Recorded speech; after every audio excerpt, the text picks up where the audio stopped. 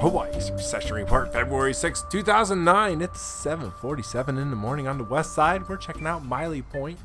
We have a pretty decent swell. The sun's just now coming up over the mountains.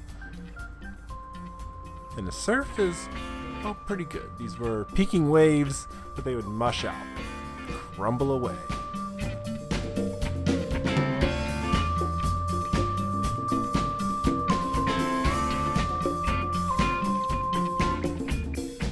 Let's head on down the road and see what else we can find. Over there to the right is tracks.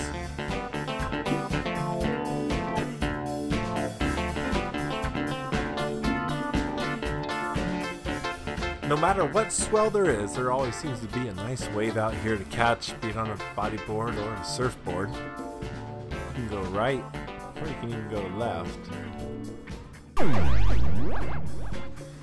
Right next door to tracks is a wave I'm going to call Needles. I'm sure that's not the name of the wave.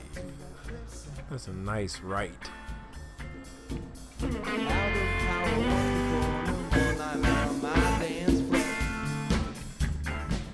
Right about this point here, I get a phone call from my buddy Franco of HawaiianSwell.com. He tells me the waves are cracking on the North Shore. Come on up to Pipeline.